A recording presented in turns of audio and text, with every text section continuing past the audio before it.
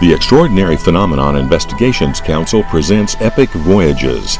Come join us as we enter and experience the great mysteries of the world with tonight's host, Laurel Blyth Tague.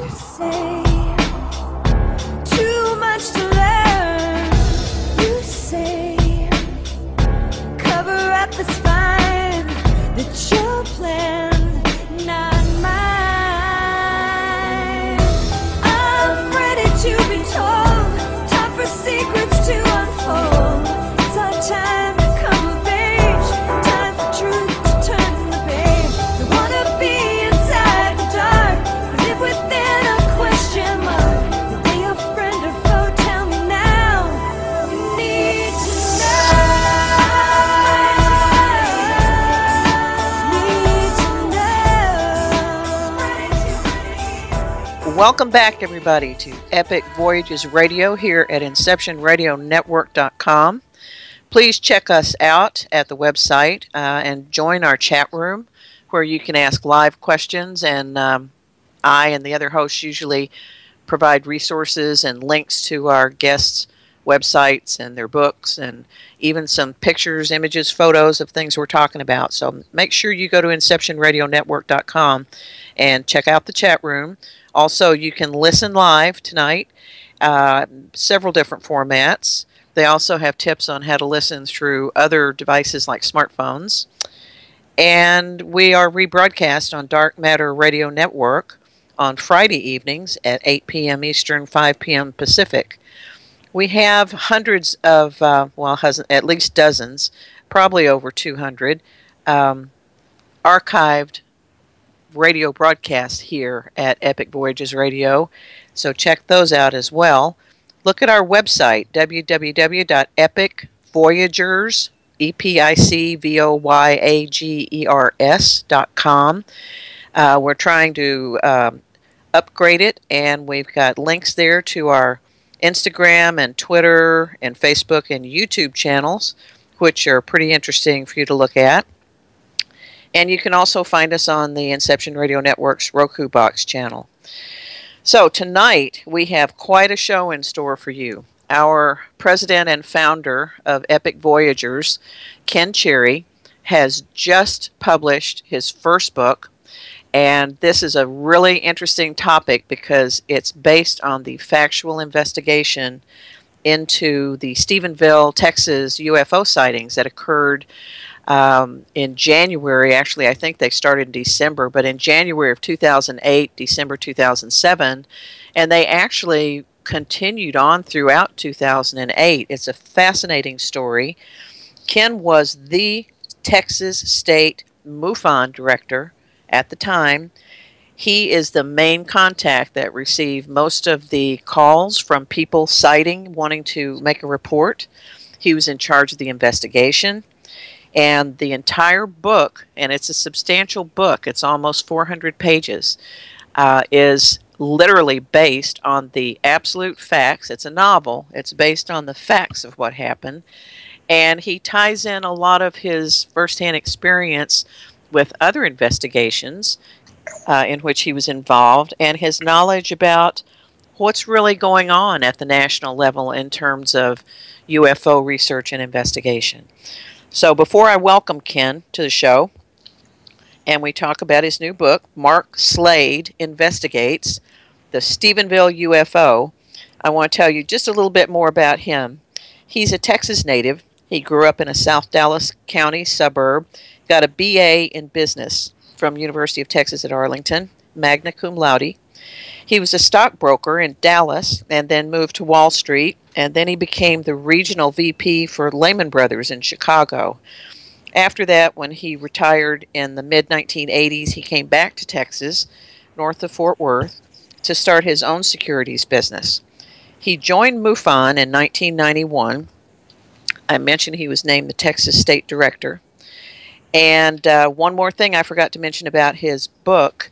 There is a page on the EPIC Voyagers website where you can go to the bookstore and actually order a copy of the book.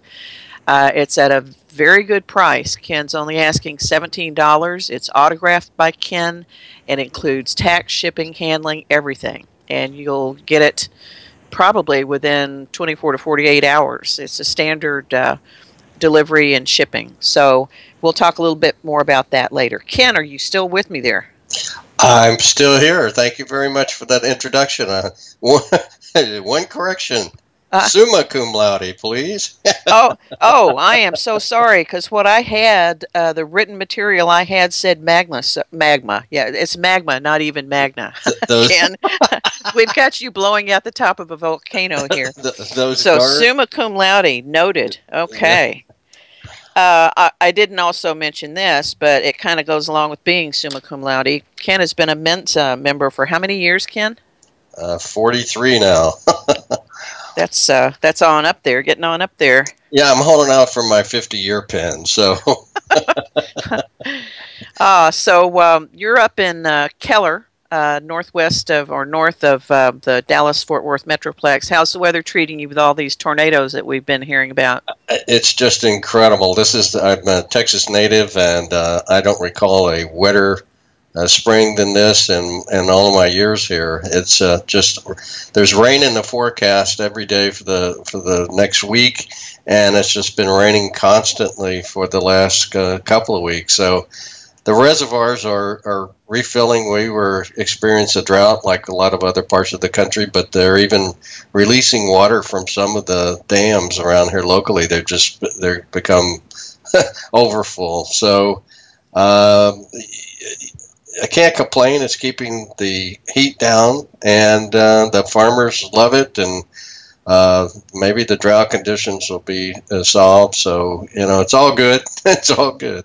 Yeah, I tell you, being a native Texan myself, I, of course, watched the weather there. I remember, this is going to sound funny, but with some fondness, riding out the hailstorms and the high winds and everything during the April, May, June storm season. But you guys have been baking. You actually have, Texas only has one native actual natural lake, and that's Caddo Mills, I think, along the border with Louisiana. Every other lake in Texas, and there are hundreds of them, are reservoirs. So that's how dry Texas is. And many of those reservoirs were down to bedrock in the last few years. So you guys need some rain. Absolutely. Yeah. Well, let's talk about you a little bit before we talk about the book. And remember, I didn't say the title right up at the front. It's Marc Slade Investigates the Stephenville UFOs. So we know you were the Texas State Director at the same time that this outbreak, let me call it an outbreak, started in January of 2008. But now you've written a novel. It's not like a documented factual research book. And it's 7 years later. So why now? And why a novel? Well, I did begin it as a tell-all because the investigation was really an experience of a lifetime. And I wanted the world to know what I had discovered in the course of my investigation. The actual investigation, as far as MUFON was concerned, was about a year's time. My own experience and investigation of the matter, though, took place over a number of years, and so that was one reason for the delay. I just kept uncovering more and more facts, and each one was more surprising than the previous. And so this did take a number of years to gather all the information that I'm presenting in the book. And I approached a number of publishers that were very excited about the possibility of a book on this subject because, believe it or not, even though the Stephenville UFO is considered one of the top UFO waves or sightings of all time, there's been nothing else written about it. And so they were very happy to have the prospect of a book on it. However, once they got into my manuscript that was filled with names, places, dates, times, and pointing fingers at folks, I think backed off. Even the largest publishers are not interested in being mired in in lawsuits and that sort of thing. So I decided to get this information out to the public. The best way to do it was in a novel form. And I think that the discerning reader will be able to tell what is there for entertainment purposes and to carry the story along, and what is indeed based on fact. Mm-hmm. Well, I know that most people have heard about the lights at Marfa and the I guess it was a crash in Aurora, Texas, back at the turn of the century between the late 1800s and 1900, and of course everyone knows about the Phoenix sightings. Is this the first time UFOs were ever sighted in the Stephenville area? Well, that's a very interesting story in and of itself. I had several hundred people call me from all of the tremendous number of stories that were carried about the Stephenville sighting. Newspaper, magazines, radio interviews, TV interviews. So constantly my name was in the public light there for months. And you were on Larry King, weren't you? I was on Larry King. I was on grief. Dateline, NBC's Dateline, the Learning Channel, the History Channel, Fox News affiliates. I mean, really, this was a major story that was covered by every form of media, and not only U.S. based but internationally based. And so I had folks who were witnesses and whistleblowers calling me almost from the first thing in the morning till very late at night, considering that some of them were in far distant time zones. And so they, I think I stopped counting at 150 calls from people. Wow. So, wow. But it went on for months. And one of the things that was interesting to me was how many older folks, couples, come to mind in their early 80s, that would call and say, Mr. Cherry, we want to tell you that, we've lived down here in the Erath County, outside of the city of Stephenville, for all of our lives, or 50, 60 years or somewhat. And they would tell me about a UFO encounter that they had 30, 40, 50 years ago. Wow. And that they were afraid to tell people in town, as they put it, because they would think they're crazy. And, so back in those days, people really didn't take anyone seriously who made these kind of claims. But I began to get more and more of those type of calls from folks all over the area out there. And when I say all over the area, the sightings took place really over about a 4-county area. But when you consider, there's about 240 counties in Texas, that's a pretty tight-knit group. Yeah, I'm going to post in the chat room a map of the state of Texas with that area highlighted. It's pretty much what you'd call the heart of Texas, right? It is the heart of Texas. The folks are hardworking. One of the things I was surprised by is that I guess the typical image of people that live out in the country is that they're not as well educated, they're not very sophisticated, and so forth. And much to my surprise, most of the folks were pretty well educated. I mean, many of them had college degrees, they were professionals and this sort of thing. They had grown up in Texas, in small town, rural environment. They had gone off to college, they'd had careers, and when they retired, they came back and settled in their home. Or one thing, the primary industry of Erath County is dairy farming. But most dairy farms are not big enough to support a family. They're truly small businesses, but they're very labor intensive. Mm-hmm. And so majority of dairy farmers have what they call day jobs. Mm-hmm. And so many of them worked in professions in nearby Waco, or there's a defense plant that they would say up the road. You know, people there didn't think anything about traveling 60, 80 miles to work one way or the other. Oh, if you're a Texan, you're used to driving like that every day anyway. Yeah, I remember the first time somebody said, "Let's go to dinner." I said, "Where are we going?" "Oh, it's just down the road." You get about 80 miles away, you know. Yeah, we don't think in distance. We think in just getting there. That's all.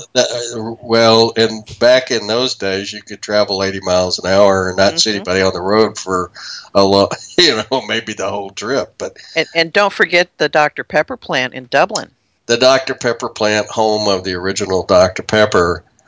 So there are a lot of very educated and experienced folks there that we ran into. And so they were very credible. It is a college town as well. It has Carleton State University there.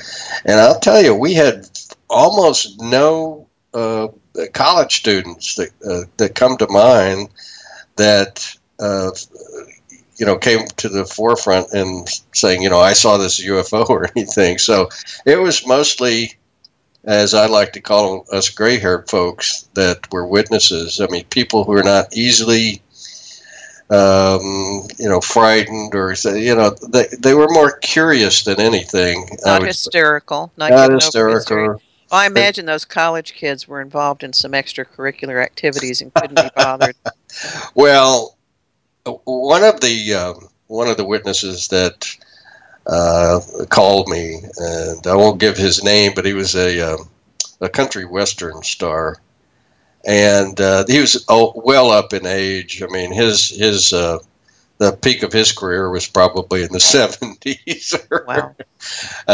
But he was coming back from a gig someplace, and he said his band was in a bus, and he and his manager were in a car, and this area out there that's just north of Stephenville in Arath County, they were flying down the highway late at night, I-20, I believe it is, and there's an area there called Ranger Hill that is not much of a hill by most standards, but in that area, that's generally flat, this is a big deal. So anyway, this ball UFO came down right in front of the bus, and kind of hovered there in front of them as they're traveling along. And it was synchronized with the speed of the bus. And as he slowed down, the thing flipped over the bus, went back to the window of the car that this country star was in, and they all came to a halt. I mean, it was unsafe driving. So then the UFO went down the side of this hill out of sight, and for some reason he decides to get out with his .38 and go down the hill. He's going to investigate this thing. And he said then it just shot straight up in the air and then headed off east toward the Fort Worth area. First small town they stopped in to get some gas. There was a state trooper there, talking to some people, and he said, I thought for just a few minutes about going over there and giving him a report, what we had seen, and then he said, nah, all he's gonna think, a bunch of musicians, they've been smoking something, and he said, right. We didn't really want to invite that kind of scrutiny, so we just let it go. And this wasn't recent. This was in the 70s that he's telling you the story about it? No, I'm saying the height of his career was probably in the. I don't know exactly when it was. He had some signature song that I can't recall offhand that was, if you heard it, it was a catchy little tune, and then of course he had made his entire career out on that. But I mean, the event that he's talking about on Ranger Hill, when did that happen? It wasn't like in 2008. No, it had been just a few years before. But this is one of the many reports of sightings in that area that happened over a long period of time. And so, actually, I guess the oldest report that we found, and I say we, got to know Mark Murphy, who is the city councilman for Dublin, just the next little town down the road from Stephenville, and as you say, the home of the Dr. Pepper. That's their main claim to fame. I think the town is maybe 3,000-4,000 people, very small. Anyway, Mark was doing some research in this small library they had, which is sort of a combination of the little newspaper, and found I believe it was a microfiche of a calendar of all things that was printed back in early 1900s, right at the turn of the century, and it had on it an account from the little Dublin paper. I guess they used to print all sorts of things on the old calendars, like weather forecasts, this is the anniversary of, all sorts of things. And he found on there a reprint of an article about a sighting that had occurred in Dublin in 1896, I believe it was. Said that a number of townspeople witnessed this flying, what appeared to be a burning bale of hay. Now, when you think about it, describing a UFO incident in 1896 terms, when you've never even seen anything, fly, but a bird, and you're trying to describe this glowing UFO, that would be what you might think of as an image. And at any rate, it crashed into some structure there, wooden structure, and in all of this debris, they found some strange parchment with hieroglyphics on it. And so that was the only way they could relate to this strange writing that was on there. And of course, the story doesn't say what happened to any of the debris or the parchment or any of that sort of thing, unfortunately.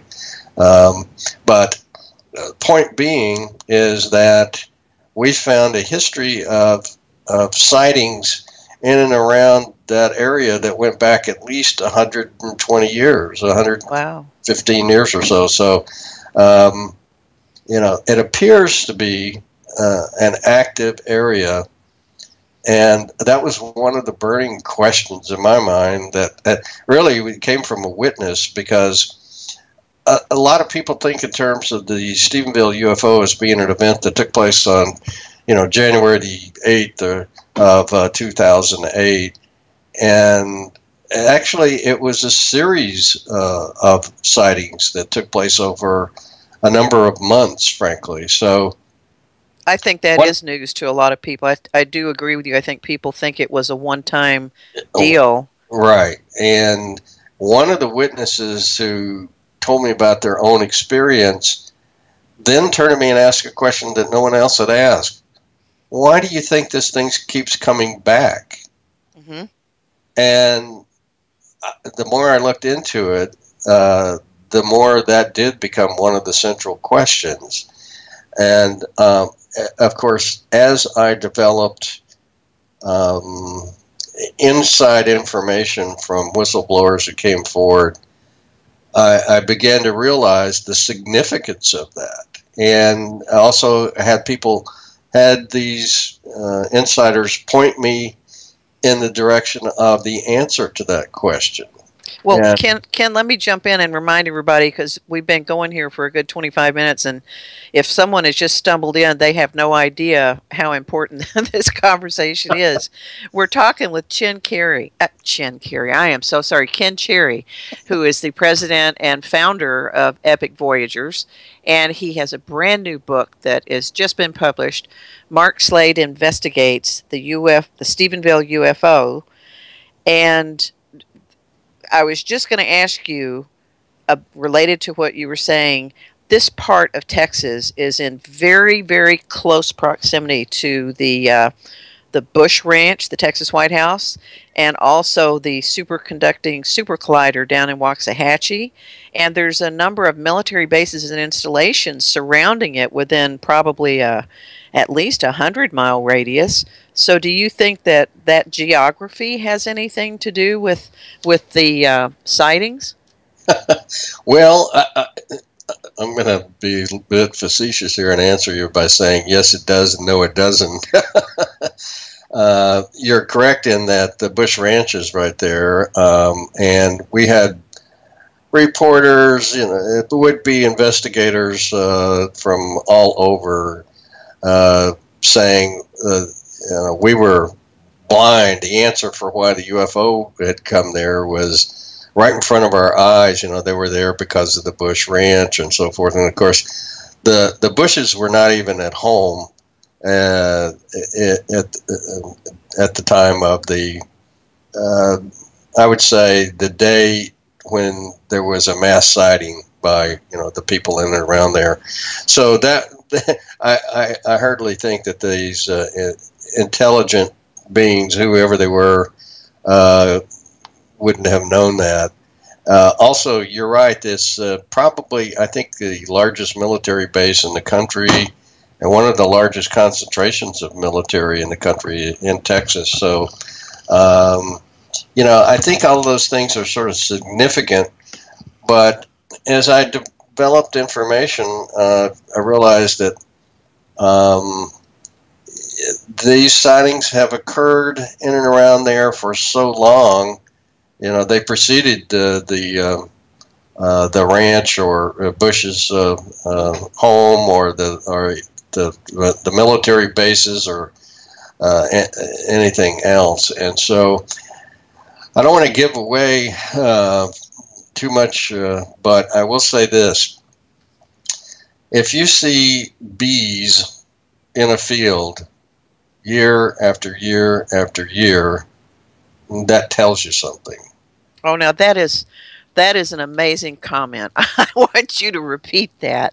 Everybody listen to this. I've never heard a comment like this before. Say it again. These UFOs didn't just come back time and time again in 2008. We found a pattern and a history of visitation of UFOs there going back at least to the Dublin sighting in 1896. When I say Dublin, I'm talking Dublin, Texas, of course. Right. That's right in that area. And so the analogy I would use to make our listeners think, Melman, is if you see a group of bees in a field year after year after year, if they keep coming back, that tells you something. Yeah, there's a reason for it. Yeah, and so that's one of the disclosures that I make in the book, and so I think they'll be shocked to find out. And you just reminded me of something. Is it possible, or do you know if there's any resources where someone could go back and see if the local indigenous tribes, the Comanche and Cherokee and all the rest of them there in Central Texas, and there were bunches of them, if they ever had sightings and made records of it? Do you know that? I don't. That might be interesting for someone to pursue. Sure. Obviously, if you're going to find signs of it now, it's going to have to be in a museum someplace in terms of their pottery or things of that nature. Obviously, they didn't keep a written record the way we do in books and things. It was more of an oral tradition. So, or paintings or pictographs or something like that. Yeah, well, you got me thinking down the road, but I've got two cases, and I want to tell the folks right now.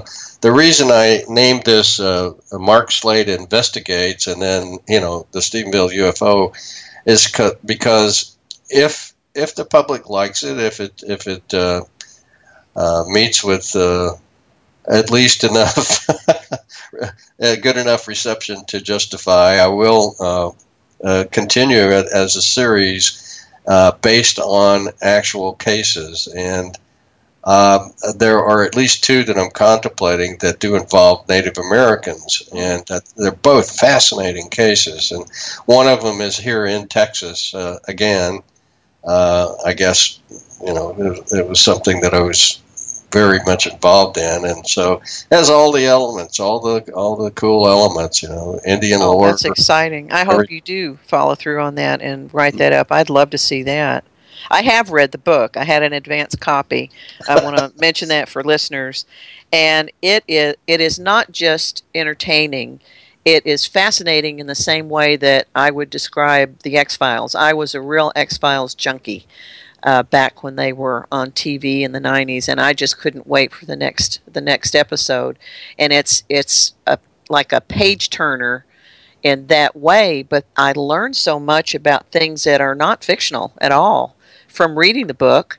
And I'd like to mention that you have 17 chapters in the back of the book that are appendices supporting actual information and details that pertain to things that occur in the book. Right. I wanted to provide something for the hardcore ufologist, and I think even the most experienced of ufologists, and if you've been involved in it for a number of years, will find some new information there, and also will provide a basis for some of the events that occur in the novel that may help to convince some of the skeptics of the plausibility. So, I think there's something there for everyone. If you just love a good conspiracy story, a good detective novel, or if you're a hardcore ufologist, the main thing is, I would say, the resistance will be, I've seen this story about the Stephenville UFO so many times, I already know about it. And what I want to say is that the story was not done justice by, Larry King, bless his soul. He is one of the few high-profile newsmen who has tried to really dig into the UFO mystery. But he and the UFO hunters, chasing UFOs, any number of other channels and programs that have gone into the Stephenville UFO have approached it solely from the same direction. They trot out Steve Allen, which I found to be a very credible and honorable man. I liked him personally right off the bat. Now Steve Allen, that you're mentioning, is a witness and not Steve Allen of radio and comedy. Steve Allen was the first witness to be brave enough to come forward. He went into the newspaper there, the Stephenville Empire Tribune, in Stephenville, and sought out a truly cub reporter to tell his story about the sighting that he and a couple of his companions had. And it was a remarkable story, and she convinced her editor to publish it. And actually, that would probably have died right there had it not been for the fact that, well, I'll take some credit here, but I received a phone call on the 10th when the story was published from Angela K. Brown, who was, her post was with the Fort Worth Star-Telegram, but she was really an AP reporter. Angela knew that I was the contact in Texas for MUFON, called me up and said, "Hey, have you seen this story in the Stephenville paper? Do you place any credibility on it? What are your thoughts?" and so forth. And I filled her in that we had already experienced a significant increase in reported sightings in and around Stephenville, beginning back in December of '07, and that, yes, this sounded like the other reports we'd had. And, the people weren't next door neighbors. They were pretty spread out by location. So that when you have that many reports that or that similar, then it's significant. And so we were intending to go down there and interview a bunch of witnesses and so forth. Well, it was Angela's report on the AP wires that took the story national and then international and made it a phenomenon. I mean, a real flap. So, all due respect to the Stephenville paper, they printed the story, but it was really the AP reporter that made it a huge sensation. That's when it caught fire. That's when it caught fire. And I was just amazed at it. I'm sorry, go ahead. No, I was just going to say something about the book itself, and I'm not going to give away anything, but I want to say a couple of things. First of all, one of the things that I found really interesting are some of the tributes and comments you've got on the very front cover. Whitley Strieber himself, part of one of the comments that's inside the book, he says, "Chillingly possible." And of course, the entire back cover. Jim Mars, our esteemed colleague in EPIC Voyagers, has written a tribute. You've got one from Dr. Rita Louise has written a comment, right? Who were the others that have added comments? Skip Hollingsworth is the executive,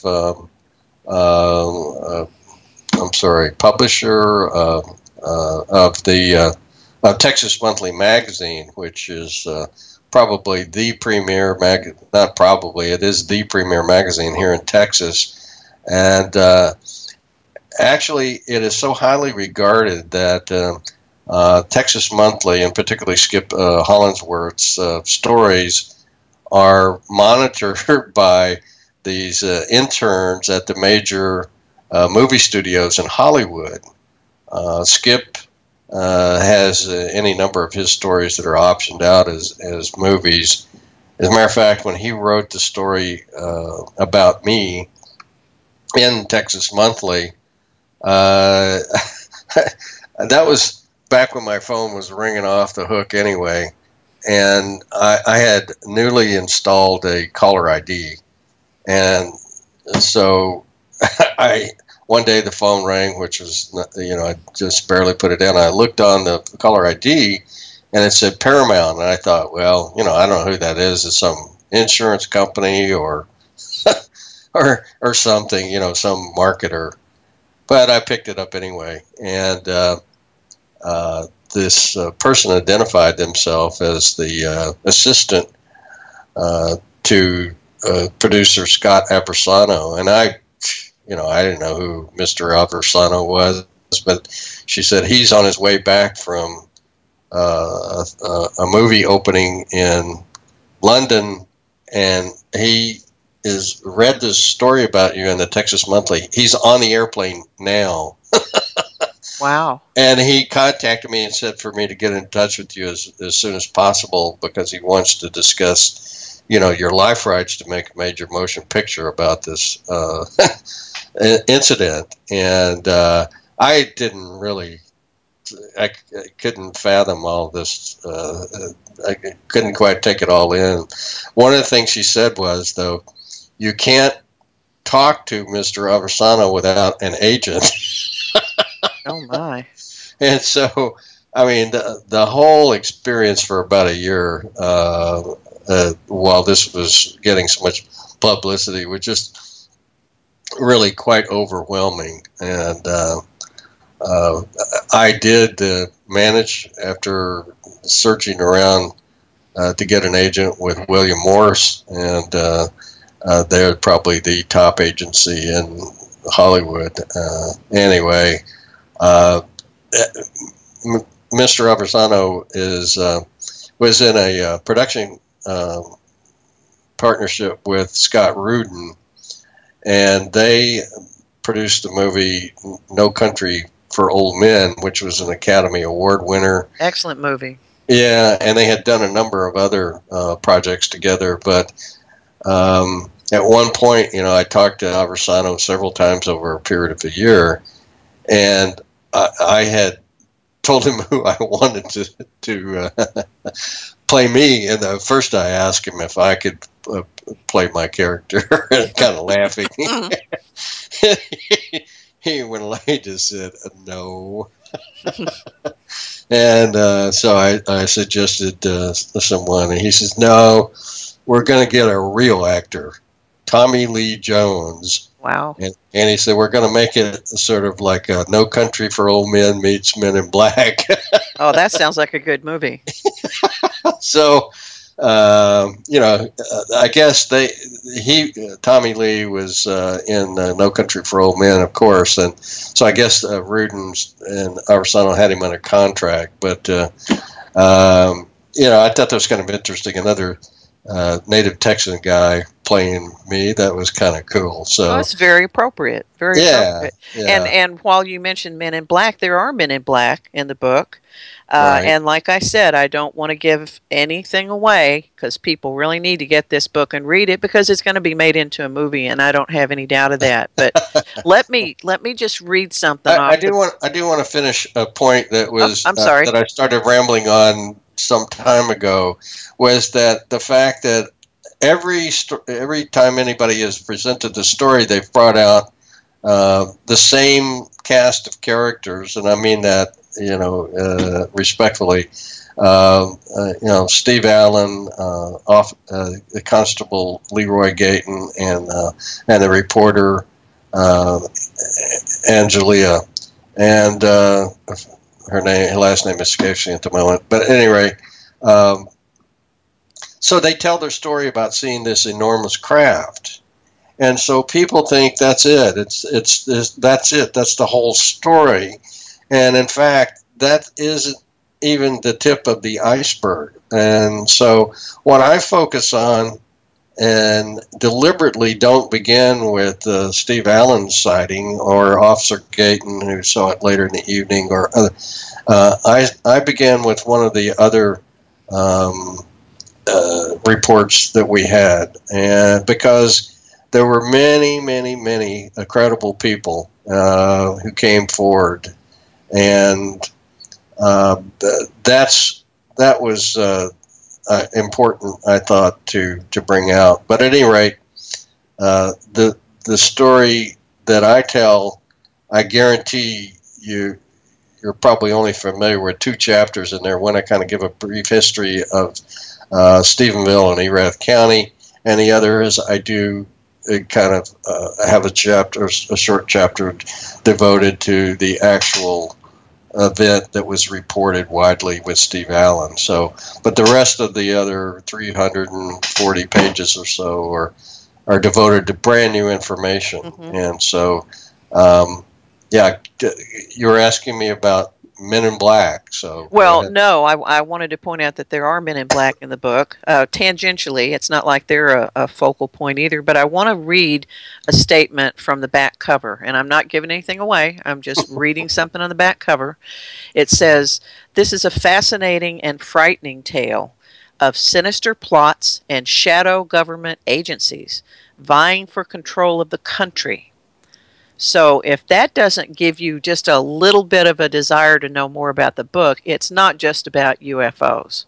It just is not about UFOs, and that's it. This is not like anything you've ever seen on the cable channel shows about UFOs. I will give you at least that much of a testimonial.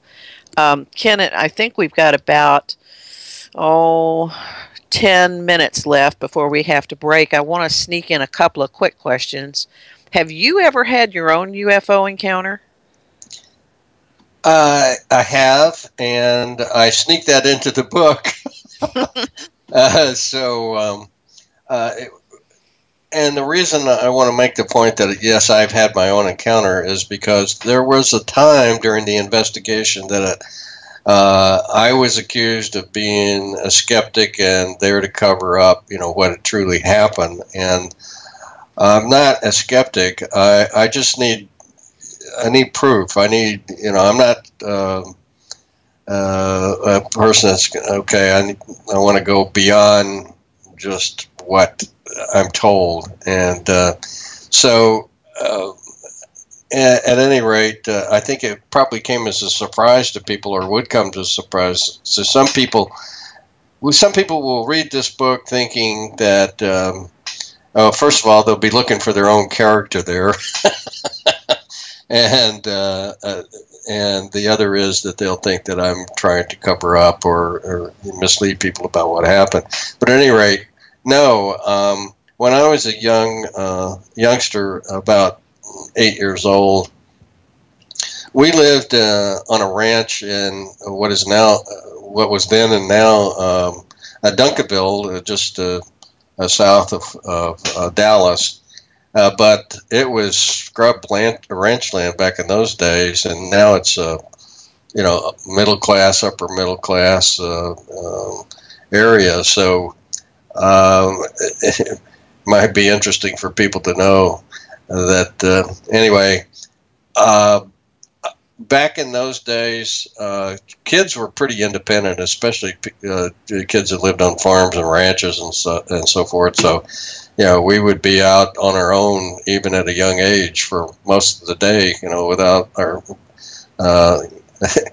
probably got our drink of water out of the water hose rather than running back into the house even. I mean, we just spent a lot of time outdoors. But at any rate, it was a pretty isolated area, mostly scrub trees, but one of our open fields I walked into, and I looked up, and there was this strange object going across, slowly across the skyline there. It didn't appear to be that far away. I can't really judge at this point, but I can only describe it as a silvery object, in terms of my thoughts then as an 8-year-old. I didn't have a lot of experience with seeing craft flying, so I couldn't, I didn't come to any opinion about what it was, except next thing I know that there's this apparently one of our early jets, this would have been in the early 50s, excuse me, that just was diving out of the sky toward this thing. And the next thing I saw was either the sun glinting off of it, I don't know what. It appeared almost like something from the silvery craft to the jet, and the pilot ejected suddenly from the aircraft. Wow. And the plane crashed, of course, and everything, and the silvery object, which would have been a UFO, today's terms, or flying saucer back then, and if I'd have known what to call it, just took off. And, it was pretty sparsely populated back in those days in that area, and, but the few neighbors that we ran into, or, I overheard conversations. It was another thing about those days, children were to be seen and not heard. So this is not conversations that I took part in, but overheard conversation. It was a big buzz for some time about people going out to rescue this pilot, from the trees. His parachute had hung up in the trees. I can imagine. And apparently no one that I heard about or knew of witnessed this encounter between this jet and this UFO. Huh. So we were, at one point, there was a directive all the way from, the president's office to our military that if these things wouldn't land, that they were to shoot them down. I mean, there have been articles written in magazine. I recall seeing this: shoot them down. Well, at one point, I recall reading that we were losing a plane a day somewhere in the world from this attempts to shoot down or force these UFOs to land. And, it was only after many, many losses on our side to no avail that the order was rescinded. So apparently we were still in that shoot them down mental framework back then. Right. So anyway, I hate to belabor it, but it was such an incredible event that it's like everybody knows where they were when John F. Kennedy was assassinated, and this is something that I would never forget either. And so that's a remarkable story, and you as a little kid, of course, it would stick with you forever. It was like I was watching a movie screen up there. I mean, I hate to say that because it may cast doubt on the validity of what I'm saying, but I'm just trying to draw this image. It was just there. It was like it was for me. It was this tremendous event that should have been witnessed by hundreds, if not thousands of people, and yet it was me and my dog. Well, you're just lucky you weren't abducted. I'll just say that much. Right. Before we have to break, I want to ask you a quick question then. Do you think, I mean, we've been talking about you saw something, and we know all the stories about Roswell, we know about Blue Book. Do you think that there is some kind of censorship or a disinformation campaign going on about UFOs and ETs, and do you have examples in the book that actually relate from the facts in the Stephenville case? The answer to that is twofold, yes and no. Oh, you're so complicated. Yes, I believe there is censorship, and no, I can't think of a specific incident where I go into that. I believe that I sort of weave that in a priori of the conspiracy, but I don't really focus on that. But I will say this: one of my good friends, who's very well known, had connections with the CBS. Well, just go ahead and disclose that. But one of the newscasters of the glory days of CBS, and he were good friends, and they said,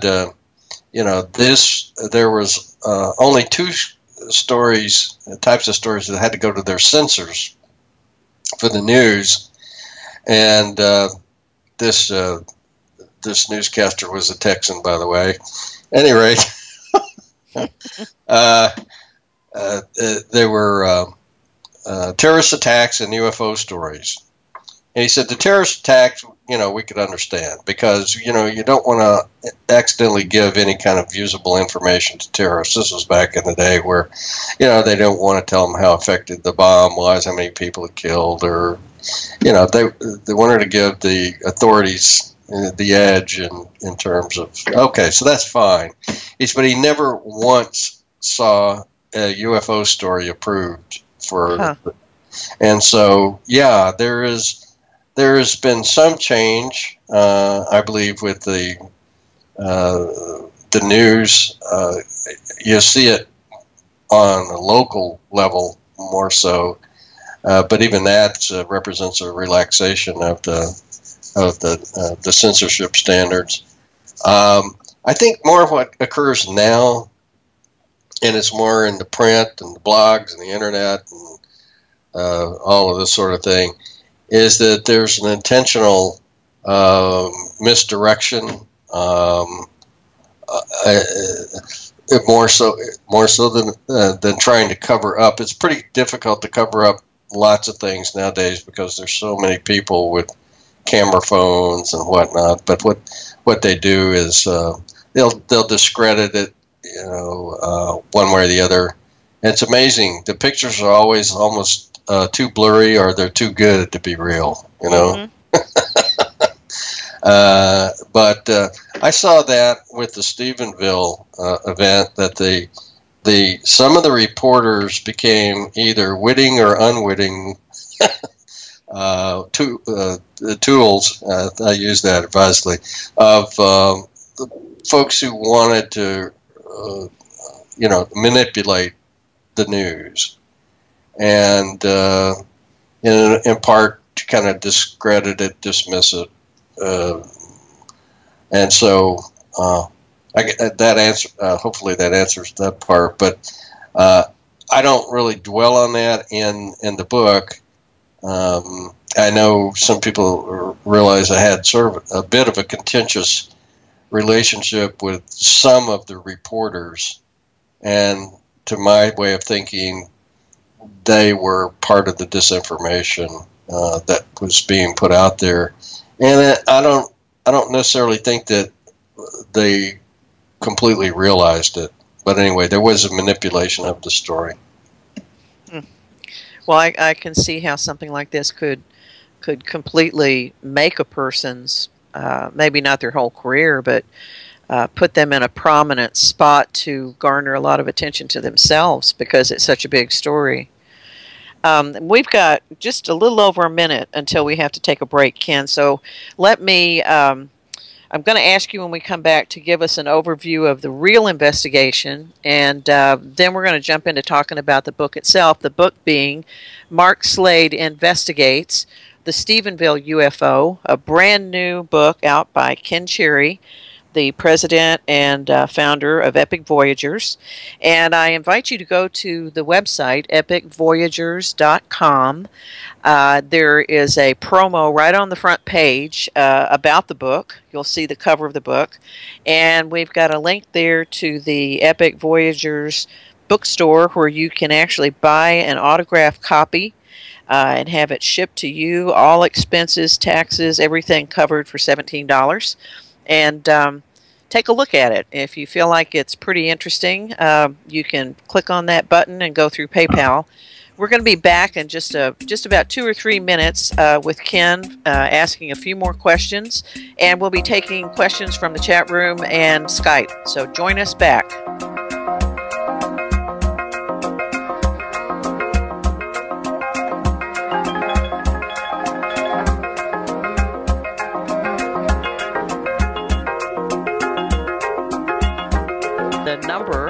Dial-in number for questions tonight with Ken is 888-919-2355. Of course, you can go to the chat room at Inception Radio Network and type in a question, or go to Inception Radio Network on Skype and send us one that way. So, Ken, I hope you got a cup of coffee or something for the next hour. Would you like your favorite show to be played live on air? Well, now the choice is in your hands with IRN's live request portal. An easy way to request your favorite show with a simple click. I'd like IRN's live request portal now gives you exclusive access to all the shows.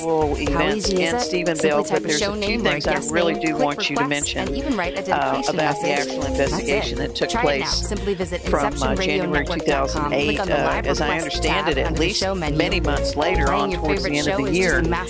Can you tell me, first of all, when you got to Stephenville in Dublin, how would you describe the actual vibe? Is your internet connection down? Don't worry. Use your trusty atmosphere cell phone or among the landline and call into our locals listen line there at when you and your team arrived? 401-283-6700 to listen to Well, the as I Inception explained Radio earlier, Network these were 24/7. mostly Again, that gray-haired call-in number folks. So is you didn't see people doing 401-283-6700. handstands or For the anything like Inception that. Radio They were, Network, I am MJ. I would say, Welcome back, excited, everybody, to in EPIC a muted Voyagers sort of Radio way. here on Very Inception Radio curious. Network.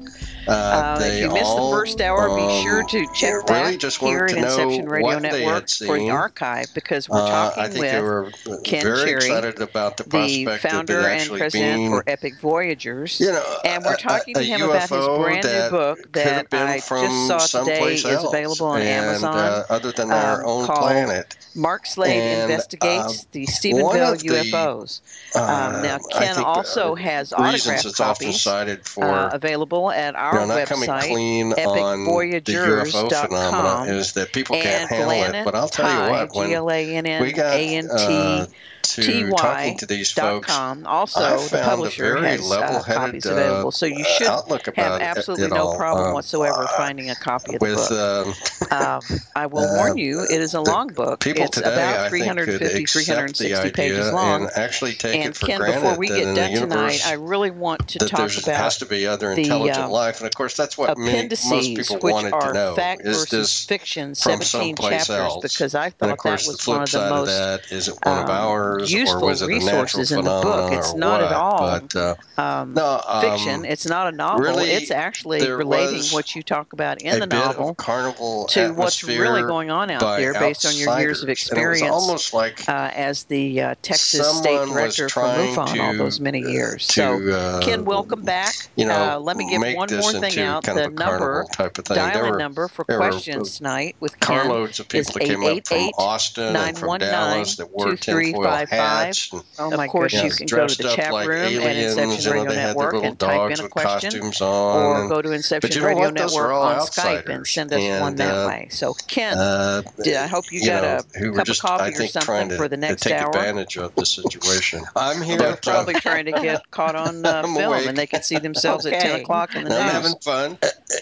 Well, exactly, and I'd like for you. We're not going to talk a whole lot longer about the actual events in Stephenville, but there's a few things I really do want you to mention. The people who about the came there as investigation witnesses that took place from January 2008, as I understand it, at least many months later on towards the end of the year. Can you tell me, first of all, when you got to Stephenville and Dublin, how would you describe the actual emotions were vibe like?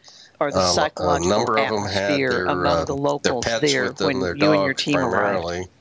And well, as I explained earlier, these were mostly greater folks. So you didn't see just like people doing handstands or anything like that. These were not a bunch of people who were hysterical or anything like that at the beginning. So excited in a muted sort of way. Very curious. I was really quite surprised. So really just wanted to know what they had seen. So obviously no outright hysteria. I think they were very excited about the prospect of it actually being, as I said, if there was any hysteria, it was among the UFO that the media who were there someplace else. People that came up, I think, for the purpose of really turning it into some sort of a carnival. One of the and I think what's funny is, of course, it was mostly younger people who came not coming clean on the UFO phenomena, is that people can't handle it. But I'll tell you what, when we got carnival atmosphere, talking to these folks, but I can't think of anything else. I found just very level-headed things on their head and face, whatnot. But with the media, the people today, I think, would accept the idea. They were pretty amazing take it for granted that in the universe, that there has to be other intelligent life. Of course, that's what most New York wanted. They said that they were in the middle of from someplace filming a documentary. And of course, the flip side of that is that one of ours, or was it a natural phenomenon or what? And they were told to get on a plane and get to Dublin. Really, the next day, just stop shooting. A bit of a carnival atmosphere.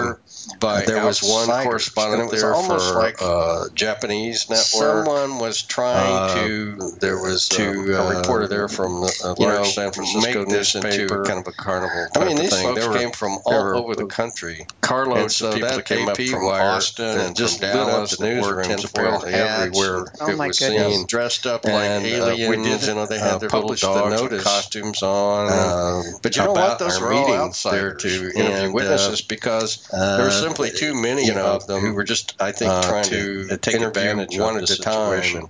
Well, they were probably trying to get caught on film, and they could see themselves at 10 o'clock in the news. Wow, that was exactly like a magnet. And people from all over. I guess the term nowadays would be photobombing officials. Yep. The plant manager who made the arrangements for us there at the Rotary Club told me that there were 500 people in that room. Wow. They were, they would sit there and just matter of fact, they'd give us we could see people coming to the front door and they would turn away because descriptions was of what they saw, place for them to stand, and the guy just was kind of shaking his head. He said, "I don't think their emotions were like 200 people in this room. A number of them had their pets with them, their dogs primarily. I got to tell you, this little town, they would tell what the effect was on the pet." Brick, roads that were built here, late in the Depression. So these were not a bunch of people who were hysterical or anything like that in the beginning. Just the coolest place for got some of the off streets, for a period really movie. You would still think you were in the 30s or 40s. But we created a traffic jam in the town. There were so many people driving in from everywhere. There was, as I said, if there was any hysteria, it was among the media who were there and these people who came up, I think, for the purpose of really turning it into some sort of a carnival. I was really sort of amazed at the turnout of this thing. Not so much number. What's funny is, of course, it was mostly younger people who came there, the interest from around the world, so forth, and just added to that incredible, amazing, overwhelming. Ken, I don't know that you said this yet, but I can't think of anything else. When people are dressed up like clowns, with things on their head, this interview and this meeting, whatnot. And folks, I mean, we're talking Texas here. Ken's a Texan. I'm a native Texan. Any of you out there that are native Texans, you know exactly what I'm getting ready to say here. You'll understand. Tell us what the original venue was that could hold a large number of people. That came from New York. They said that they were in the middle of we had filming just a few days to try to line up a venue, and so we called around the schools and churches, they were told to get on a plane and get to really Dublin. There was nothing available on that sort of a notice, and frankly, some of the places want to be paid. There was one correspondent there from Japanese network, pay them, so finally there was a reporter there from a large San Francisco newspaper. I mean, these folks came from all over the country, and so that AP wire just lit up the newsrooms. Apparently, it had been full of cows, for an auction the night before. We did publish the notice. You better wear your boots and your high waders if you were witnesses, because there were simply too many. There was still a lot of cow residue all over the place, one at a time. Anyway. And so that would have been, we had to have this central place, and of course, wow, that was something sort of like a magnet. Rustic. People from all over. One of the Dr. Pepper officials, from the plant manager who made the arrangements for us at the Rotary Club, told me that there were 500 people in that room. Wow. Here you're going to have your meeting in the cattle barn there, and Stephen. We could see people coming to the front door, and they would turn away. He said, there just wasn't any of the place for the Rotary Club, and we'll host it. The guy just was kind of shaking his head. He said, I don't think we've ever had more than 200 people in this original Dr. Pepper. As good as Dr. Pepper is. Exactly. And I got to tell you, this little popcorn, he said, we'll supply the refreshments. Still has some of those roads that were built, late in the Depression era. That is the original energy district. I mean, just the coolest place for one of the original, some of the off streets, for a period movie, you would still think you were in the 30s or 40s with real sugar. We created a traffic jam in the town. There were so many people driving everywhere. There was cane sugar. It was hard to find a place to park. Anywhere. The syrup is thicker downtown, quote unquote, area. The regular Dr. Peppers. And so, that are made. I was really sort of amazed at the turnout here in North Texas. Not so much the number of witnesses. He had no idea what he was getting into when he offered the interest from around the world. Host this thing, but just incredible. It all went pretty well. And one of the pictures you showed earlier but the original venue for this interview and this meeting, and folks, I mean, we're talking Texas here. Folks I'm a native Texan. We're hosting us. Any of you out there that are native Texans, you know exactly what I'm getting ready to say here. You'll understand. Tell us what the original venue was that could hold a large number of people. Well, let me give out our number again in case somebody wants to call in and talk to you personally. 888-919-2355. Call in and talk to Ken Cherry about his new book, Marc Slade Investigates Stephenville UFOs. Want to be paid, and just in the next 10-15 minutes, Ken, I want you to give us a little bit of teaser about the book. But first of all, a cattle auction. How long did the actual investigation last, and how many actual people, but the investigators from MUFON, did you assign to this? It had been full of cows, for an auction the night before. The official been cleaned up. So, investigation, you better wear your boots and your high waders if you were going to attend that one, because we had really started looking into cow residue all over the place, and a huge increase in the number of sightings in December early 2007. And let's call it rustic. They continued sporadically. That's a good way to describe it. But I had a call from the plant manager of the Dr. And then we had another plant there in Dublin. And he said, mass sighting, I hear you're going to have your meeting in the mass sighting cattle barn in October of 2008. And he said, we'll offer you the details of that investigation Rotary Club, and we'll host the year. So the actual investigation Dr. Pepper, right at a full year, of course, not the stuff with MUFON, but my own investigation continued. Popcorn, he said, we'll supply the refreshment 2.5, 3 years afterwards. Many gallons of Dr. Pepper were drank that day, but some of that is the original energy sources that I had, though. If you drink one of the original Dr. Peppers a number of years, a couple of those, you've got an even one the rest of the day to mine. It's made with real moose sugar. But initially we had 7 investigators plus my chief investigator, sugar, and it's and myself and a radar slash FOIA, the regular Dr. FOIA, meaning Freedom of Information Act, really plants wherever up here in North Texas. It's a specialty anyway of its own. He had no idea how to go about requesting when he offered the type of technical data that we needed, and so it all went pretty well. And one of the pictures you showed radar earlier had not only my team in the beginning, there were 10 of me standing up front there with a blazer on. And bear in mind, though, that but a few of the Dr. Pepper folks in the background there volunteers hosting us. So you look like a bunch of graduates from some sort of elementary school 7th grade program or something. Follow the case all the way through.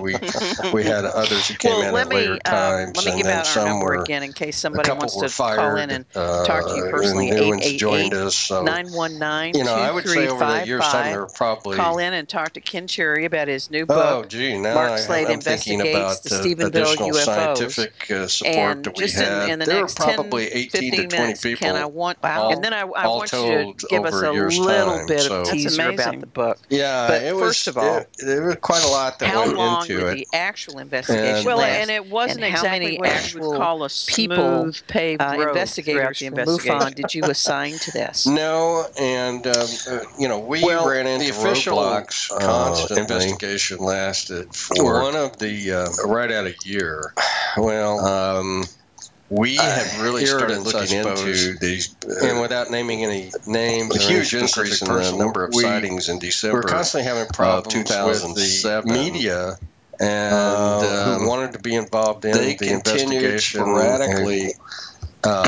Who would try to preempt us with the witnesses, and then we had another.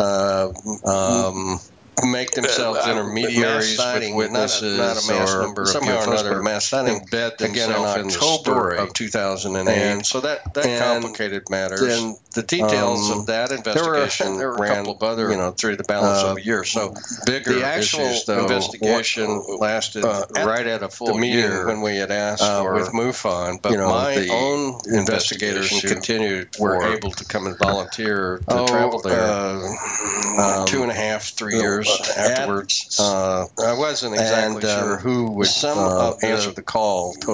And, sources that I had, though, until the day I had that we actually met there over a number of years while I was in MUFON, and even one prior to my. We had one involvement with MUFON, female investigator. Initially, we had just 7 investigators plus California, chief investigator, and she didn't have her credentials with her. And myself, carry an ID card, radar slash FOIA expert. FOIA meaning Freedom of Information Act, and she should have had one that's a field investigator. It's a specialty. She was the only female investigator we had. We had quite a asking ladies how to go about requesting. We felt, the type might feel more at ease talking data that we needed, or whatever. In other words, we were desperate anyway. We had some requesting radar information. We accepted her on the basis of her word. In the beginning, there were 10 of us. It turns out that she was not. She was. Bear in mind, though, that she was on. She had attended operates on the back of volunteers class on UFO field investigation. Some of those they claim was equivalent investigators didn't follow the case all the way through.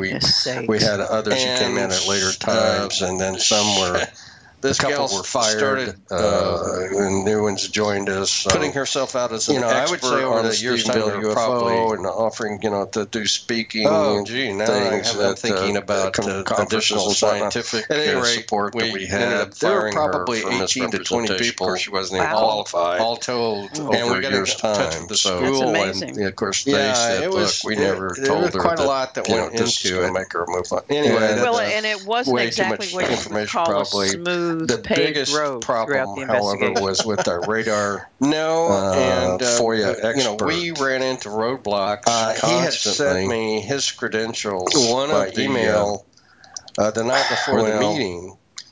And we had, I suppose, a number of without naming any names or any specific person. We consultants were constantly having problems in various with the media, scientific fields, who wanted to be involved in the investigation, outstanding credentials, who would try to preempt us if he could be witnesses or my radar FOIA make themselves intermediaries with witnesses, or he was somehow or another from embed themselves in the story.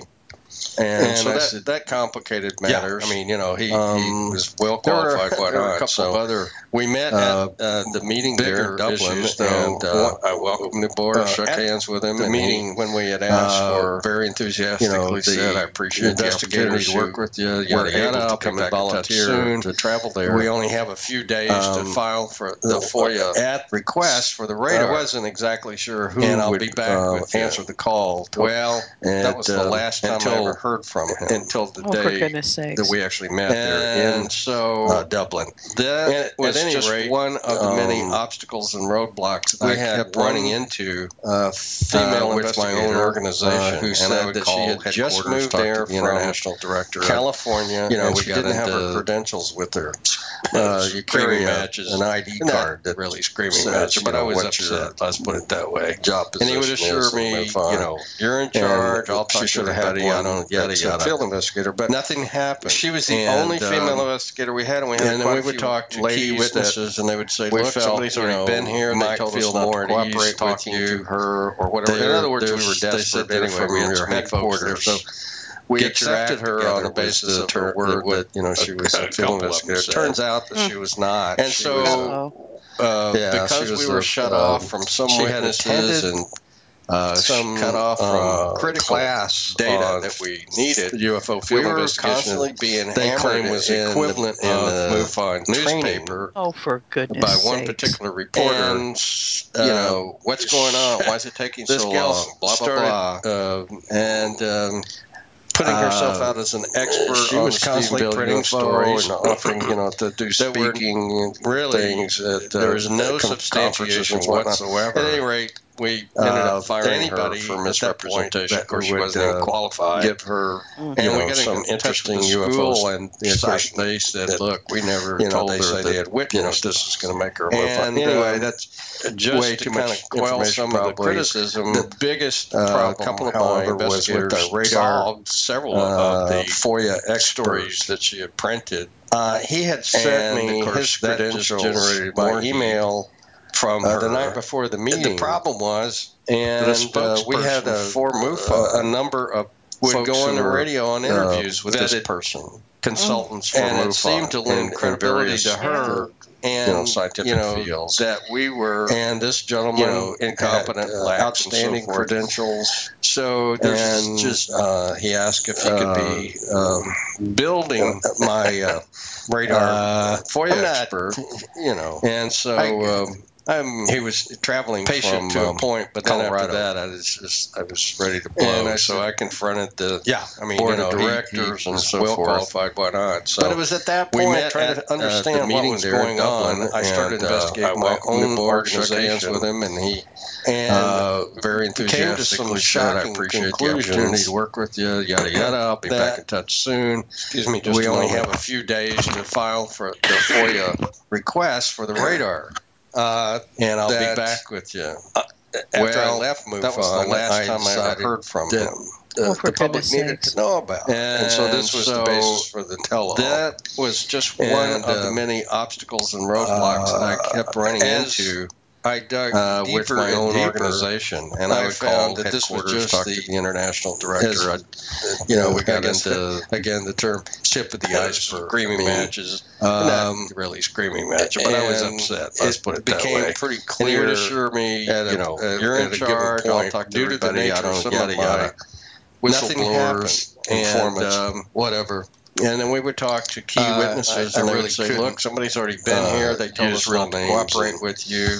At that point, so it had to become from your headquarters. But at any rate, get your act together was the term. A couple of them said. And so, pretty much because we were shut off from some witnesses and MUFON investigation, cut off from, as I mentioned earlier, data I personally needed. We were constantly being hammered in I stopped counting at 150 by one particular reporter. And every time a story would appear, what's going on? Why is it taking so long? Newspaper or TV news program or radio talk show. She was constantly printing stories. I get that were a number of there was no substantiation whatsoever. But once in a while, I get that real nugget who would information from somebody I know, some interesting UFO caller ID sighting. Earlier, they said they had witnessed. Yeah, one was from DOD. Just to kind of quell some of the criticism, didn't know what DOD meant. A couple of my investigators solved, but several of the stories, Mr. Cherry Prentice.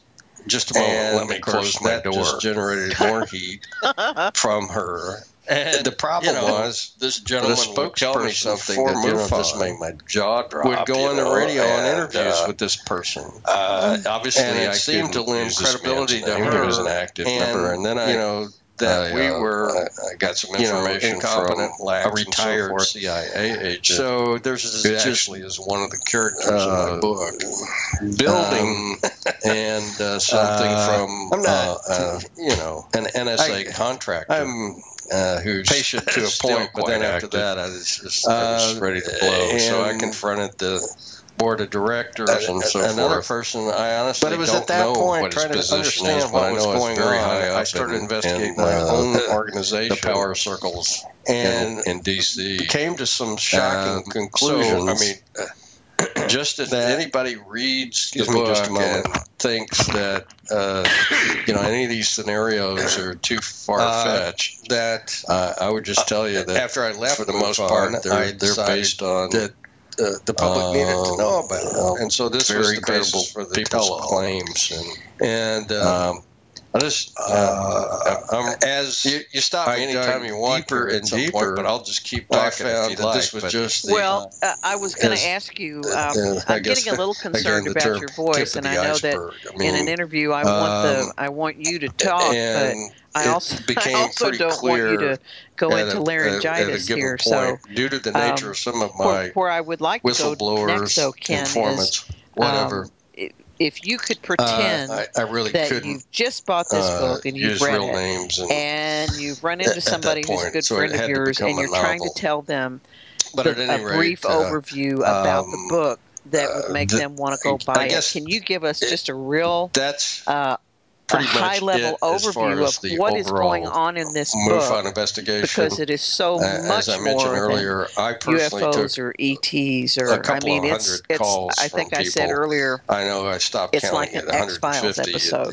They're just it's more than that. Every time a story would appear in the do you have enough of your throat left right now to give us a real brief overview? TV news and program or a radio talk show. Let me think about this for a moment. A number of calls from people who were witnesses the name once in a while of an organization nugget was formed from somebody I know. Shortly after I mentioned my caller ID closed down, and I'm assuming that most of our audience is familiar with was from it was the Air Force's DOD investigation of UFOs. I really didn't even know what DOD meant. In the end, concluded at that point. At that point, there's nothing to see or go away, and they closed it down. Is this Mr. Cherry? Yes. Shortly after let me close my door. The official. This gentleman would tell me something that just made my jaw drop. That was formed. That was completely infiltrated by this man's name. He was an active member, and then Alphabet agency got some information from a retired CIA agent. I give the name and some of the people involved in the book. And I guess really what I want people to know is that an NSA contractor who's still quite active.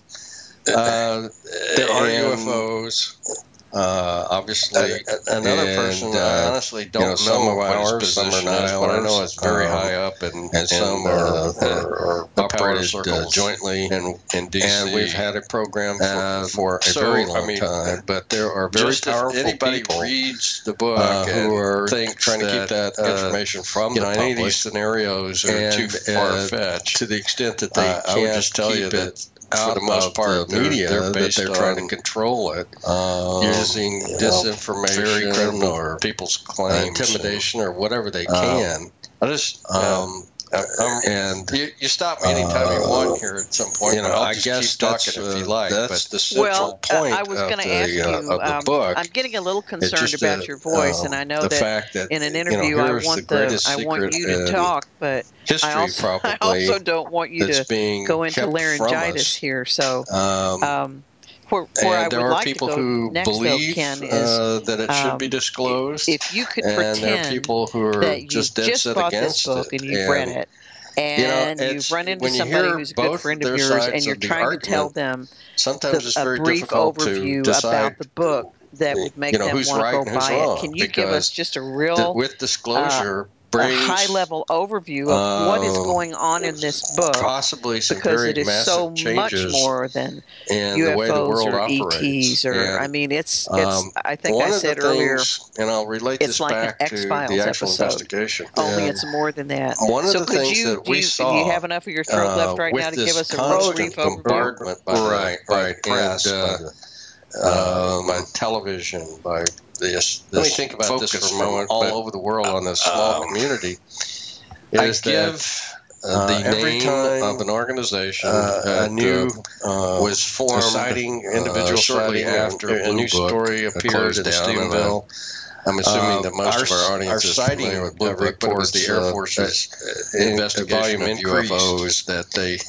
And over time, there's nothing to see or go away, and they closed it down. People who start out as being very reliable witnesses, shortly after that, government started seeing UFOs everywhere. I mean, I think what happened was that people became that was hyper aware. In other words, they were completely infiltrated by more intently than probably they ever had, and suddenly there were things that they couldn't understand up there. Because maybe and a lot of them were natural phenomena. I give the name and some of the people involved in it. One evening, I guess really what I want people to know is that who is our photo expert. And Bill Burns, who is a PhD, there are UFOs, myself, Bill Burns, obviously, and I guess some are ours, some are not ours. The lead, and some are series UFO operated jointly. And we've had a program for a very long time, but there are very powerful UFO people, magazine, everything, who are trying to keep that information from the public. And we were sitting around to the extent that they can't keep discussing what was going on in the media that they're trying to control. And Dr. McAfee was the first one to mention disinformation. There was a type of hysteria that had taken over they can there, and he had seen it before. And Burns and I both agreed. Yeah, so the mood changed. That's the central with point the intensity of the coverage of the book. And it's people's just perception changed. The fact that from what here's had been the greatest early secret on, and I'm not saying history probably, everybody, but just being in general what we experience. So there's a case, like a and there are people who believe that it should be disclosed. So there's a case that can be made by are just dead set against it, and feel that we should. When you hear disclose, there are sides who feel that we shouldn't disclose. Sometimes it's very difficult to decide. The reaction was who's quite right, good. who's wrong. I mean, the people just were with disclosure. They were just curious. They want to know, hey, are they aliens? What are they? I mean, we could accept that. They were all cool with it. But as time went on, you could see that and the reality. One of the things, and I'll relate this back to the reality of investigation, will.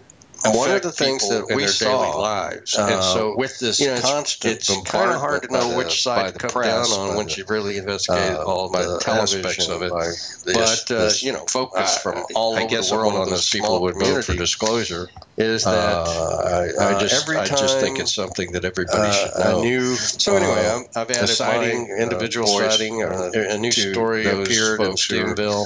Clamoring for disclosure and reports. I try to give volume increased examples of things and over time in the past. Some of the people who started out as well-known, reliable witnesses, some of the things that have happened to them, some of the mysterious UFOs everywhere. I mean, accidents, quote unquote, and so forth. What happened was that, I mean, even people became hyper-aware. In other words, they were looking up at the sky for more intently than probably they ever had, and suddenly there were things that his family understand up there, because maybe and a lot of them were natural phenomena.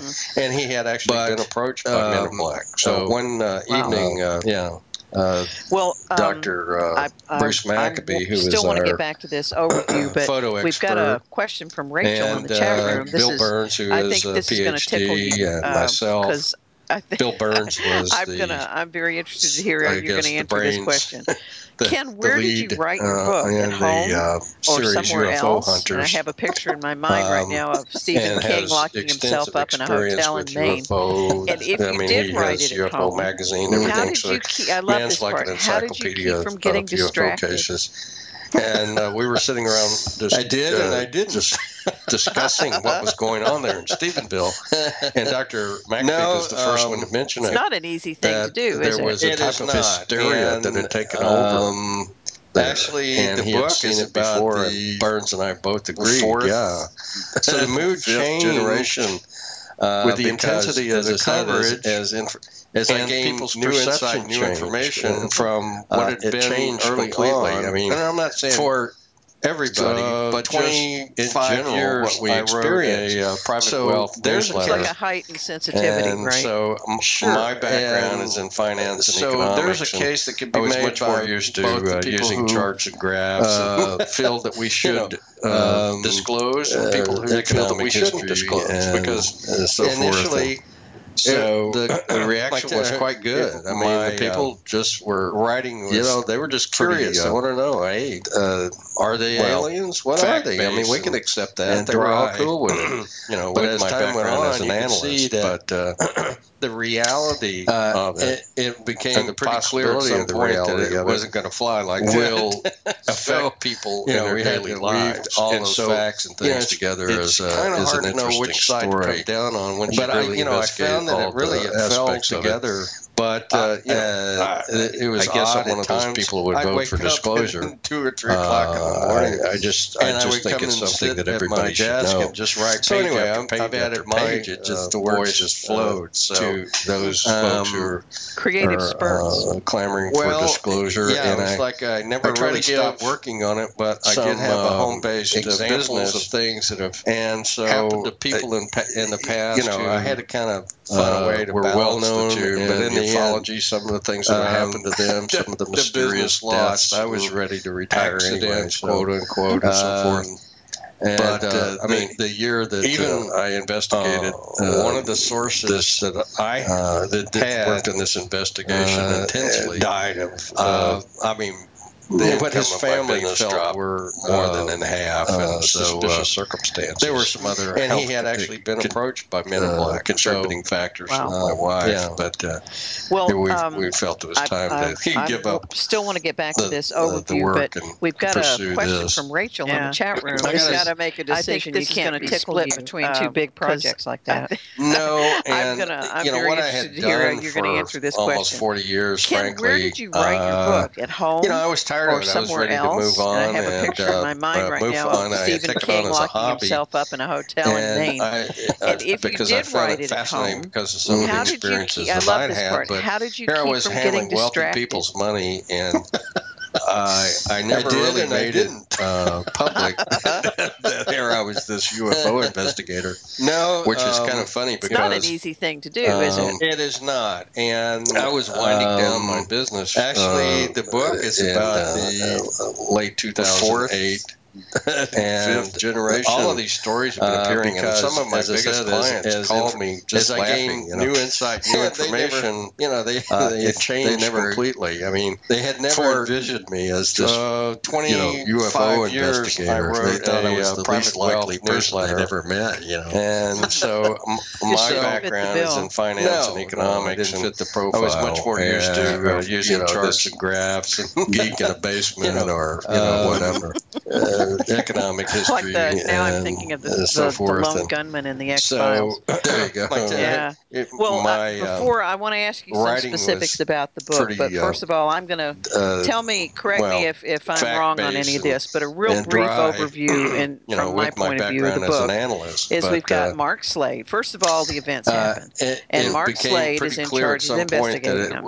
He goes to Stephenville, and then all of this strangeness starts with the organization. And he winds up meeting an elderly man who says, there's more to this than you think there is. And then he meets an elderly woman. He winds up going to D.C. at my desk and he comes back, and all of a sudden he finds himself right in the middle of creative spurts. Groups who want very much to disclose I never really what's stopped been working happening, on it, but and I did groups have who a would do home-based business at all, including murder. To keep that from happening. And the rest of the book but in the is end, him sort of riding this wave. The business lost. I was ready to retire anyway. Between the two groups, is he going to get? Is he going to fall prey to the ones who want to do the disclosure side in, or is the disclosure side going to win? He does have his own interaction with the Men in Black. He has his interaction with more than a couple of assassins. And one of the coolest parts of the plot, he winds up going down into the super collider complex in Waxahachie, which is just a stone's throw from Stephenville. I gotta make a decision. You can't be split between two big projects been there for a long time. No, and then they try to kill him again for almost 40 years. Frankly, it's just one thing after the other. And I was tired of it. I was ready to it's move on. a page turner. Move on. Every hero has a hobby, beaten up and shot at, because I found it fascinating because of some of the experiences that I had. But here I was handling wealthy people's money, Marine. He could take it. So I never really made it public. I'd say you gave a pretty good summation. You almost gave the whole book away. Which is kind of funny because no, the book is the details. Now, tell me, who really is Marc Slade? Is this supposed to be you?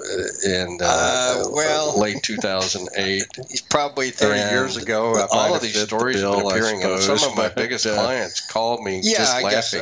Everybody writes from their own perspective. They had never envisioned me as saw or see things through Marc's eyes. So I guess thought I was the least likely person I'd ever met. A former, a former self. No, I didn't fit the profile. A Marine, some of the geek in the basement. He had, whatever. He was the like the now I'm thinking of the lone gunman in the X-Files.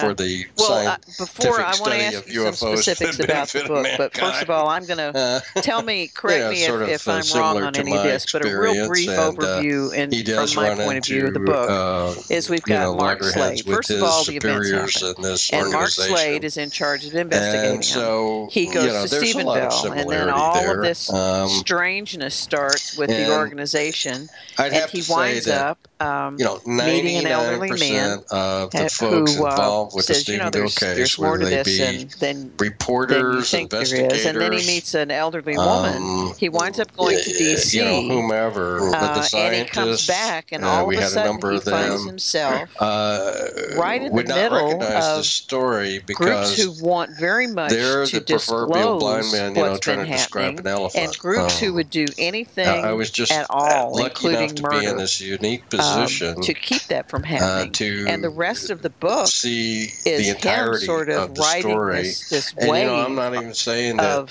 between the two groups. Is he going to get? 100%. Is he going to fall prey to the ones who want to do other the disclosure side in, or is the disclosure side going to win? Than I presented he here, does but have his own interaction with the Men in Black. He has his interaction with more than a couple of assassins. And one of the coolest parts quite of the a lot plot, of fun details as well. He winds up going down into the super collider complex and Waxahachie, which is just real people. Just a stone's throw the elderly from gentleman in the book, and he finds all kinds of things that have been hidden there for a long time. He's kind of cool. And then they try to kill him again. In his 70s. So he wears it's just one thing after the other, and it's just ponytail, really it's a page turner. Well, every hero has to get beaten up and shot at. David Carradine. And he does his share of being beaten up and shot at. He has his share, but he's a former Marine. He can take it. But he is based on an individual. I'd say you gave a pretty good summation. You almost gave the whole book away, but he was his father. No, the book is the details. Now, tell me, who really is Marc Slade? Is this supposed to be you? Buddy, was he's probably 30 years ago. I might have fit the bill, Hellraisers, but he never really caught. Yeah, I guess everybody writes from their own perspective. I think he I saw or see things through Marc's eyes. So I guess he was a free spirit. He never pulled out of the driveway without leaving, a former cell tracks, rubber. I am a former Marine downhill from there.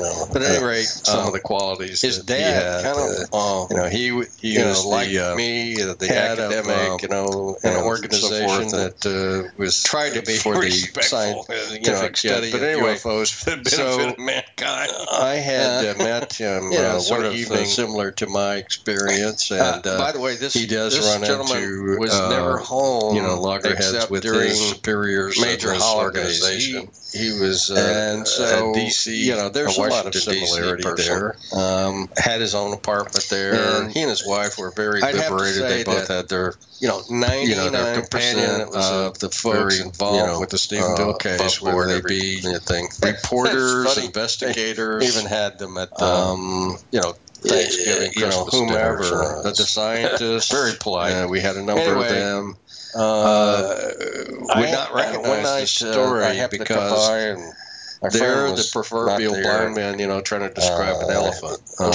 We just sat. I was just lucky enough to be in this. I really didn't know what this gentleman did see the entirety of the story. And I asked him, and I'm not even saying that something in that regard. And that's 100%. Sat there, it's like he was looking through the wall. I'm sure that there are, just staring other participants in this thing. And he told me that he was a member of a three-man committee presented here, but I think that the broad brushstrokes gave the final budget approvals for Black, so budget and quite a lot of fun details as well. So and he said definitely that there are characters in the book that are based on real people. The budget request, the elderly gentleman in the book, that he and the other two men were just. He's they just cool. Refused to sign it. I guess they had some in his 70s. Four-star general sitting there in front of him. And they said, "Look, may even have a ponytail pulled back or something." I see him sort of as this old, we're not deadly, David Carradine until we know. In the book, where it's going, always calm, cool, collected, and everything. And he said, but he is based on an individual to this hangar. Actually, that I knew through all sizes of flying saucers, but he was his father, and said, and that's where the money's going. My school now, he said that happened in the early '60s. oh God, I don't know what how to that put it. means Hellraiser. We have had a. He never really quite met up to his father's expectations in any regard. Since I at think least he'd the early be, 60s. you know, Wow. saw himself as a rebel. Somehow that does Anyway. he's a free spirit. Based on Yeah, he was a free all spirit. the You know, information that so many he never people have pulled worked out so of the hard to driveway get without out leaving, into the you know, public tire arena tracks, the you know, last, rubber. say, 12, 15 years. And then it went but downhill it's from there. staggering But at to any think rate, that that's the case, his and dad that kind of, they were able to you know, liked dig me, it that the deeply down and academic, hide you know, it that well and for so long. forth, and tried to be respectful. Well, you know, I mean, you know, but they've anyway, used a lot of methods, intimidation, I had met him one evening, assassination. By the way, this gentleman was never home. Power except is one of the during more addictive major things holidays. in the world, and he was people a who DC, have been let in DC on the greatest secret of all time. had his own apartment there. He He and his wife were very liberated. They both had their, you know, their Can companion. you imagine the technology that's been locked away from above board every. I'm reminded of a quote by Ben Rich, who was even had them at, known as the father of stealth. Thanksgiving, Christmas. He was dinners, also the CEO of the Lockheed Skunk Works, where one they night, performed I happened to most, come by, and if not, my friend was not there, a very large part of all of the government's we just sat projects for a bit. And I really didn't know what this gentleman Ben Rich did. is quoted as having said And before he died. no one talked we about had it. the technology. And to I take asked him ET home. Wow. You know, something in that regard, and he Einstein was sat there. It was wrong. like he was looking through the wall. I mean, you know, just staring straight ahead. Wow. So, and he told me that he was a member of a three-man committee. When you think about disclosure, gave the final budget the enormity for of what that means. budget It project. is mind-boggling. In other words, a lot of the stories that you've heard that you dismissed, they came to the budget request was so huge one year that he and the other two men were just, if we've had they this just technology refused to since the sign it. 60s, I guess they had some you think four-star general sitting there in front of them, and they said, "Look, out there in the atmosphere and these things, just a enormous sum of money, this is and capable of we're not interstellar going to travel. sign off the approval until or we know interdimensional. I mean, forget stellar. what it's, where it's going, what it's for. We don't And he know said for sure exactly they how it took them operates, but to this hangar that was full of the all implications sizes are of just flying absolutely saucers. Mind-boggling. So, and said, I can understand where the money's going from the folks who he want said to hide that happened the truth in the early from us. 60s. Why they would be concerned? What that means is we have had half the world is starving. a secret space program.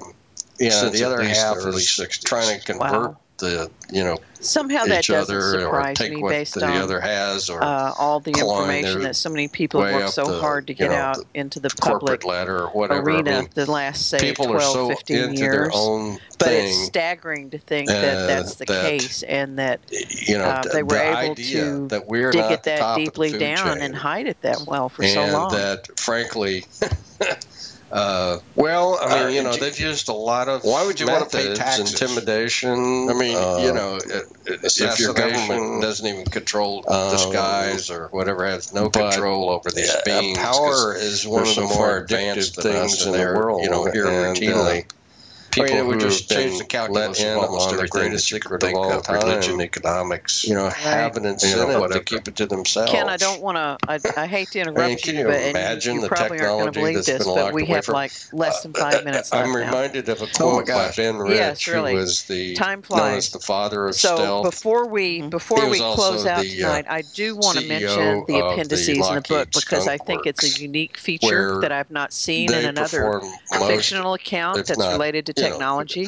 a very large Can part you of say all just of a the little bit government's about that? secret projects. Well, I wanted the book to be something that would be Ben Rich is quoted as having a said resource before he died for we have people the who may be technology new to to take ET ufology, home. and I think that there are some and facts Einstein and cases and was wrong. situations in there that even many It people wouldn't who have take, like, been involved years. in ufology for So- years may or may not be I mean, aware of. Or when you at think least about know if they've heard it, disclosure, where to and put the their enormity fingers of on what it. that means. And so It also is mind-boggling. Provide, in other words, a lot of the sort just of factual stories that you've heard that you dismiss, many of the scenarios in Marc's adventure here, Marc's investigation. And to let you know that, hey, if we had this technology if this since the 60s, situation sounds far-fetched, that they, when you get to the back of the book, you're going to read about there and the atmosphere and these things, some events that actually took place are very capable of interstellar travel. It's in a way, or it's sort of a book within a book. Forget stellar. And certainly, we don't know for sure exactly how it operates, but even there are nuggets along the way. The implications in the book itself, in the novel. That, I can understand. I bring out some fact-based folks who want to hide the truth from us. Discussion in there. Why they would be concerned. I hope everybody enjoys the world it. is starving. I had fun and writing it, living it, the other thinking half about it for a long time. And each other. Hopefully, people will like it enough that maybe we'll do climb their way up the continue Marc Slade or whatever investigations. People are so into their that own it does thing. Work out like that, and actually, I think there's a good chance that the idea that we're not the top of the food chain. It may turn into a movie. And our producer's saying that we've got a call coming in. Why would you want to pay see. taxes? Joe, if you want to, let's try and take it real quick. If your government as long as they understand we don't have more than a minute or so. Whatever has no control we do over have these a beings. question from the chat room They're so real far quick advanced too, than Ken. us, and they're Someone here routinely. wants to know what your favorite modern UFO encounter story religion, economics, right? Whatever. Ken, I don't want to. I hate to interrupt you, but you probably aren't going to believe this, but we have less than 5 minutes left now. Oh my gosh! We kind of had a connection with Betty Time Hill. flies. So before we close out tonight, I do want to mention the appendices in the book because I think it's a unique feature that I've not seen in another fictional account that's related to technology. The amniotesis that was performed Can you say just a little bit about that? Really not heard of back then. Well, when I say wanted the book to be something that would be aliens that you described, a resource. So that was certainly for people who may be new to ufology, and I think that there are some seen in facts, been involved in a number of situations that are even many people who have been involved. One of them may be the subject of the book. I don't want to give away too much, may not be aware of, or at least know if they've heard it. Where to put their fingers on it. The paranormal with UFOs, ETs, provide and sort of a factual basis for portals and many of the scenarios, a number of fascinating things, and that's part of the Marc's investigation. The whole reason, to let you know that the existence of the EPIC is we do feel that there is a unifying theory for all you're going to read about these phenomena. And so, some events that actually took place that are very similar. I can't tell you it's the name of it because in a way it's sort of a book within a book. And right now it's still kind of on the drawing board. But we've got people in the chat room who want you to come back and talk with us more. And we've only got about 15 seconds left. In the book itself, real quick, I want to mention that back to back, I'm going to be here next week talking to Dr. Rita Louise about the ET Chronicles. So be sure and join us again next week. And Ken, your book, they can go to EPICVoyagers.com and get an autographed copy directly from you. They can get it at Amazon.com and also go to the publisher GlenandTye.com. And so check on the EPIC Voyagers website for the promo. Kim, thank you so much for taking the time to talk with us tonight. I enjoyed it. I hope that it does work out like that. And actually, I think there's a good chance that definitely don't let your ink get dry. We want you to do some more writing. It may turn into a movie. Our producer's saying that we've got a call coming in. Well, I'm already Joe, if you want to, let's try and take it real quick. Now for the next one. As long as they understand we don't have more than a minute or so. I think we'll tie 2 or 3 of these things together. We do have a question from the chat room. Okay, well, everybody have a wonderful and a safe week. Someone wants to know what your favorite modern UFO encounter story is. Thank you for being with us tonight. Please join us again next Monday evening for Extraordinary Phenomenal Investigations Council, EPIC Voyagers. Yeah, I'm Roger Peacock for EPIC. Until next time. We kind of had a connection with Betty Hill, but Betty and Barney Hill, of course, that's a classic. But you know, they did discover a number of things in that case that turned out later the amniotesis that was performed on her was really not heard of back then.